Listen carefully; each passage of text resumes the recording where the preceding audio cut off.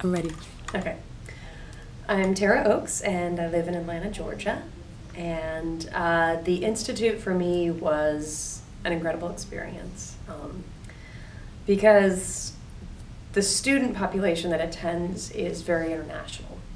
So for me, one of the biggest surprises and good things about the Institute was the chance to have conversations with people for whom violence exists very differently in their lives. So for me, I don't necessarily have an experience of direct violence in my life. I'm really blessed, but someone that's coming from Liberia or a Tibetan refugee or someone who just teaches in American inner city schools is dealing with different types of conflict.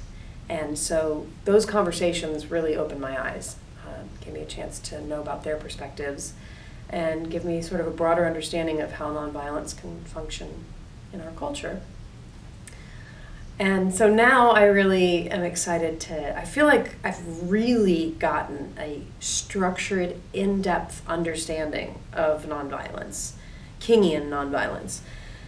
And so now I can take that back to my community and find ways to educate the people around me and help them apply that to their circumstances, whether it's in the schools or just in the community at large. So yeah, I think that's what I will end up doing with it. Hey.